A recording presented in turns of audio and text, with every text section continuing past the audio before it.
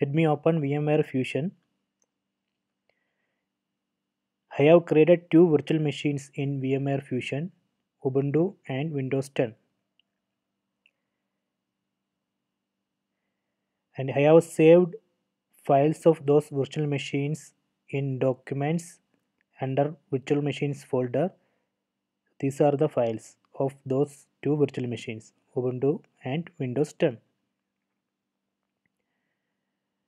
So I am going to uninstall VMware Fusion and let me check what will happen to these two files.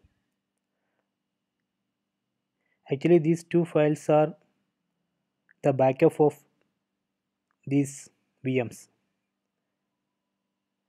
So let me quit VMware Fusion and then go to Applications folder, then select VMware Fusion.app and then move to Trash.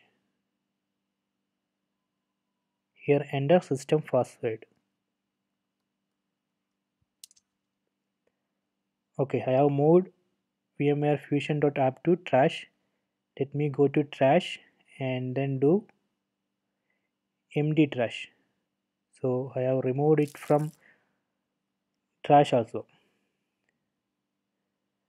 Now let me go to Documents folder, then Virtual Machines folder. So those files still there. So that means when you uninstall VMware Fusion, it's actually not deleting the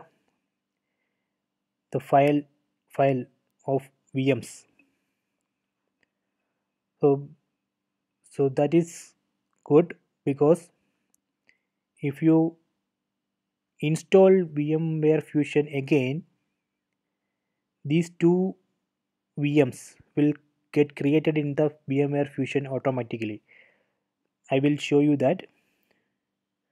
So I am going to install VMware Fusion again.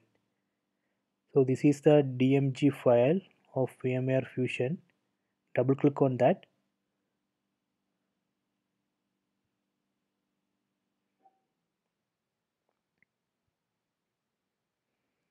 Then double click on this icon.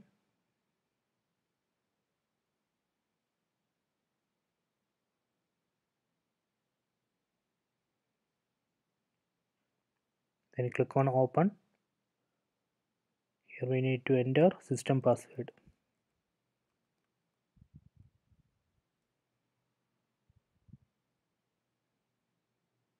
See, those two VMs again imported into the VMware Fusion.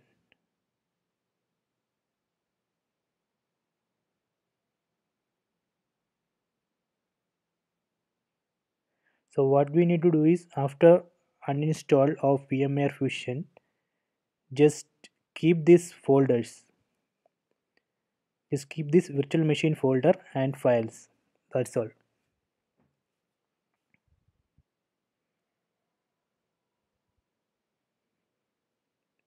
Okay.